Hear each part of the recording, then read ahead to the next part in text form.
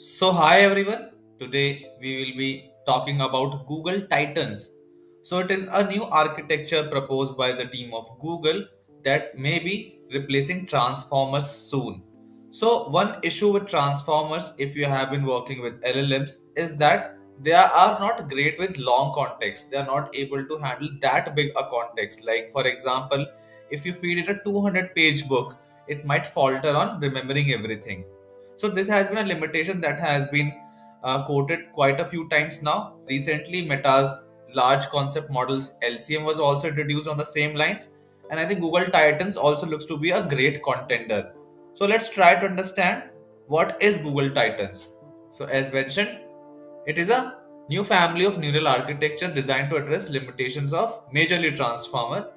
The key innovation that the team has introduced is introduction of a neural long-term memory module, so which is not just able to remember the current things but can remember long context as well. So they have introduced a new module talking about its key features. Neural long-term memory module. So the memory module uses a surprise metric based on the gradient of the neural network concerning the input, which helps determine how memorable an input is. Like for example, you are having some general day and then a very exciting stuff happens. So the depending upon the excitement, that memory of the neural long-term memory module will be updated. So if it is a general task, it might be not be of that great add-on, but if it is a very surprising task, I think the surprise metric will be very high for that event, and it would be stored in the memory for a longer time. It incorporates a decay mechanism as well, so I think this is quite clear. As you move ahead in time, your memory start fading out, so you generally don't remember the basic stuff, but all the exciting stuff you remember. So this surprise metric is a big game changer that they have introduced. Apart from that, there is a memory management concept that they have introduced, and Titan has three basic variants depending upon the memory how it is getting used. We won't be diving much into the technical details because the team hasn't shared any diagram also as I was looking into the paper, but they have mentioned three variants of Titan where the memory that they're talking about can act as a context. The memory is treated as a context to the current information. Like for example, if you're prompting an LLM, this memory would be added to the prompt, something like this. Memory as a gate. If you have used LSTMs, you might be remembering that we have a gating mechanism in LSTMs where depending upon what to forget and what to keep is getting changed every time. So this can act as a memory as a gate as well, where we are using this memory module in parallel to the attention mechanism where the memory act as a fading memory. Memory as a layer. I think this is very clear, where you add memory itself as a neural network layer. So I think this can be a little complicated. I would be explaining everything in with the use of a simple example as well. So no need to worry about. Just bear a bit with me talking about the key features. Then we will be jumping on to an easy example as well. So there is a persistent memory concept also. Titans incorporate a persistent memory which consists of learning task specific parameters and knowledge about the task. So basically it stores the basic information about the task, and apart from the long-term memory, this is a secondary memory that the Titans architecture has. So basically they're trying to introduce different types of memory in the architecture to remember long stuff.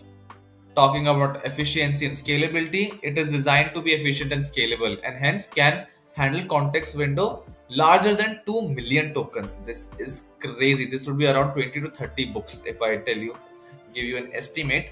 Apart from that, the memory module is trained using a fast parallelization algorithm as well. So the major add-on that the team has added is memory, due to which it is becoming suitable for large scale tasks like language modeling, time series forecasting, genomics, etc. Now talking about the performance, why this paper is very important, because Titans has outperformed transformers on various tasks as the numbers that they are shared in the paper. I haven't covered it in this particular blog, but you can read the paper for more details. It's a very lengthy paper. Apart from that, the model shows a competitive performance even in smaller parameter sizes compared to large models like GPT-4. So Titans looks to be a game changer of an architecture, and incorporation of the neural long-term memory module looks to add on a great value. Now we will try to understand how this particular thing works using an example. How do Google Titans work? So imagine you are reading a very long book.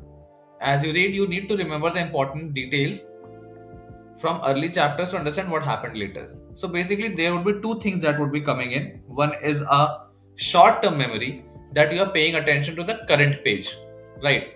Titans using a mechanism called attention, very similar to what we have in Transformers, to process the immediate information, right? This is what is done right now as well. Now in the long-term memory, it's like remembering the key details from the early chapters, right? As mentioned, Titans have a special memory model to learn to store important information. So this is how it will work. So there will be two memory things that would be happening. Short-term memory is taken care by the attention part, but the long-term memory is taken care by the memory stuff that we talked about earlier, the long-term neural network. Talking about some key features in simple terms, the surprise-based memory, as I already told you, the more surprising an event is, the longer it has a chances to remain in the long-term memory. It is very, very clear, and it happens in humans also. That is why the paper has been taken as trying to mimic human memory using Google Titans, forgetting less important stuff and combining short and long-term memory. Why is this important? So one thing that we all know is that Transformers lacks on a number of things that we will be discussing just after this. So Titans can be a great add-on for long documents. It can handle books, legal documents, scientific papers that are of great length. Can be great for time series data. You can analyze years and years of data now. And our Titan should be better at reasoning as well over longer sequences.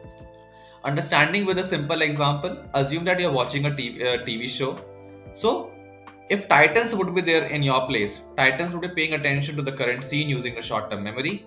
It will try to remember the important events from earlier episode using the long-term memory, forgetting minor details that aren't relevant anymore, a forgetting mechanism, and use all this information to understand what's happened next. So this is very, very similar to how humans operate as well.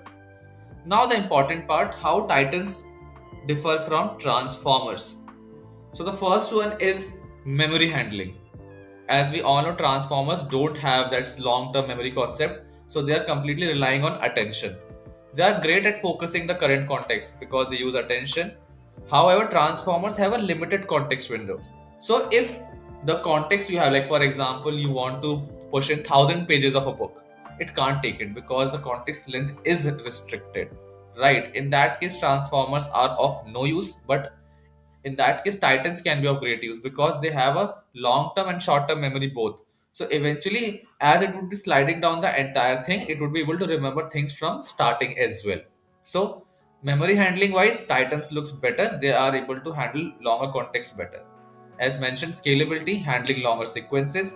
As Transformers don't have this big a memory and they rely just on the short-term memory, that is attention. Titans also take a bet here that they can handle long sequences. Memory management, forgetting less important information. Transformers don't have any built-in mechanism to forget less important information. They give equal importance to everything, right? So once a sentence goes in, they would be treating everything equally and then calculating the attention. This won't be the case with Titans because they have a forgetting mechanism now. Surprise-based learning, again Transformers don't have it, Titans do have it. As we have discussed a lot about surprise-based learning, the surprise memory, we would be skipping this part.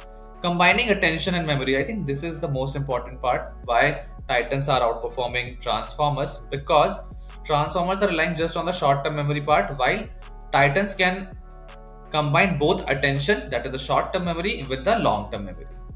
Performance on long context days, as we all know, Titans excel on long context tasks. The numbers have been shown in the paper. Transformers comparatively might struggle.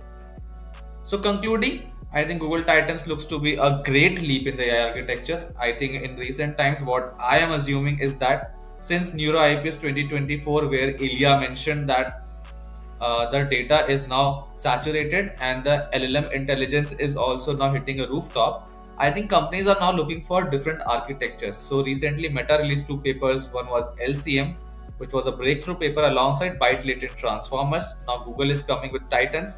So I hope we would be seeing some major improvements in the architecture of LLMs now. Hope this was useful.